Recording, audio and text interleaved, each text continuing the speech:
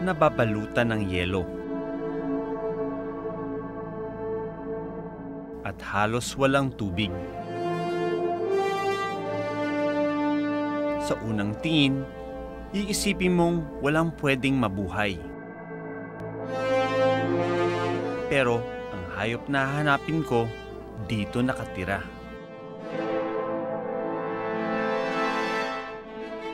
Sa Altai Mountain sa Mongolia, hahanapin ko ang mga hayop na kayang mabuhay sa matinding lamig. Dito sa Altai Mountains, napakaraming uri ng wildlife. And isa doon yung ibex. Yung ibex ay isang uri ng wild goat. Doon daw, itong ginawang mga karsada nito ay para sa hunting. Pero 20 years ago tinigil na. And unti-unti nang bumabalik yung mga population ng mga ibex. Mas aware na yung mga tao. May napansin akong guhit sa mga bato. Dito sa batuhan na ito ay may parang painting ng ibex. At mukhang, yan o. See, dalawa o. Ito yung sungay niya. Ito yung paa niya sa harap. This could be a diaries that they spotted what these animals, or it could be they kill. You can see a lot of these marks in these mountains, a sign of people living here 1,000 years ago. Tanda raw ang mga guhit na ito na minsan nang may mga taong nanirahan sa lugar.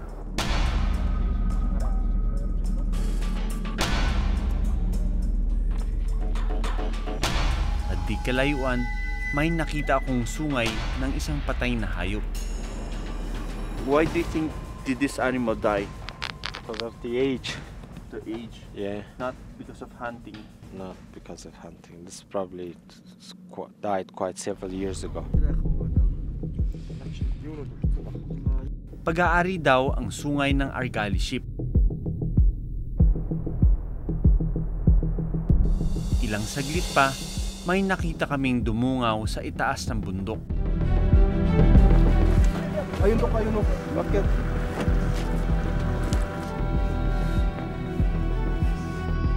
Ito na ang mailap na ibex. Anong una akala namin isa. Pero nung finocus namin yung sungay niya, para siyang si Maleficent.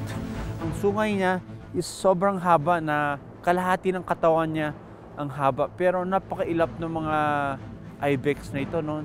Yung ibex pala grupo-grupo sila kung manginain, ano? Race to the top! Makyat kami ng bundok para maobserbahan sila ng mas malapitan.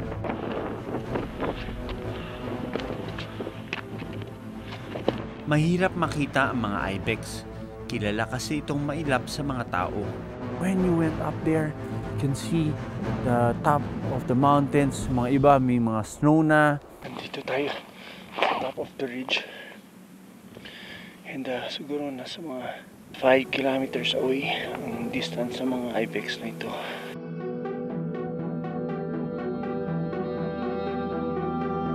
Doon nanginginain yung mga ibex na hayop, ano. Sa pamamagitan ng drone, nakita ang iba pang ibex na naninirahan sa kabundukan ng Mongolia. Isang pambihirang pagkakataon ito para sa amin na makita silang patuloy na nagpaparami sa wild.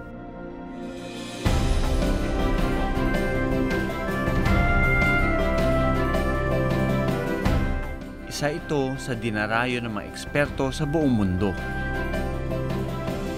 Kulang pa kasi ang mga pag-aaral sa ganitong klase ng hayop.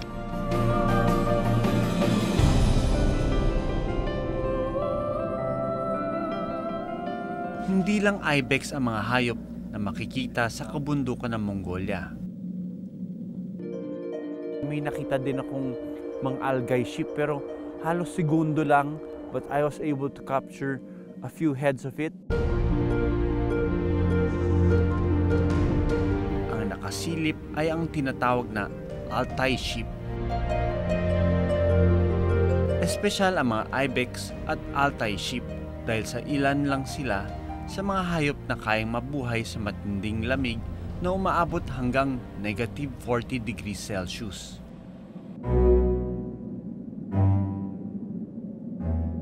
Habang nag-film tayo, itong si Chinso, siya yung guide natin, alagang-alaga tayo. So, to make sure that we keep warm. Pero habang nagdodokumento kami, may napansin kaming isang uri ng hayop. Mukhang kanina pa niya kami pinagmamasdan.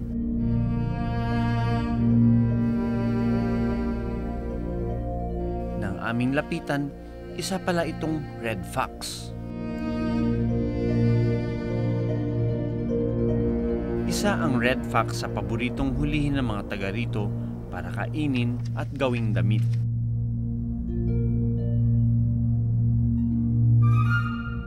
Ang mga hayop na aming nakita kayang mabuhay sa pabago-bagong panahon.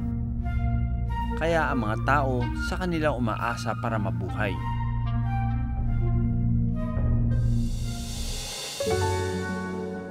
Sa loob ng 10 araw na pagdodokumento namin sa Mongolia,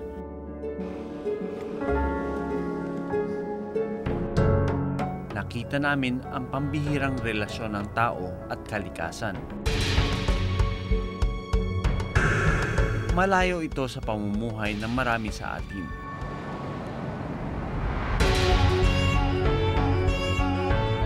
Dito sa Mongolia, natutunan ko na kaya nating mabuhay ng simple.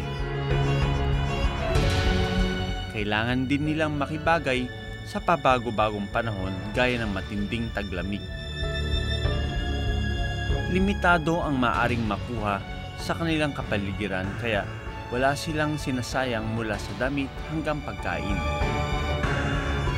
Naging katuwang din nila ang mga buhay ilang para mabuhay.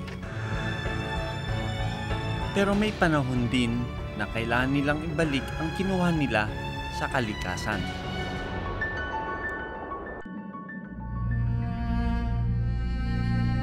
Paniniwala nila na may karapatan din maging malaya ang mga hayop na naging bahagi na ng kanilang buhay. Ang makita at maobserbahan ang mga hayop at pamumuhay ng mga tao sa Mongolia ay isang karanasan na hindi ko malilimutan. Malaki ang pwedeng maituro nito sa atin na mas lalo pang pag-isipan kung anong posibleng epekto ng ating ginagawa sa kalikasan.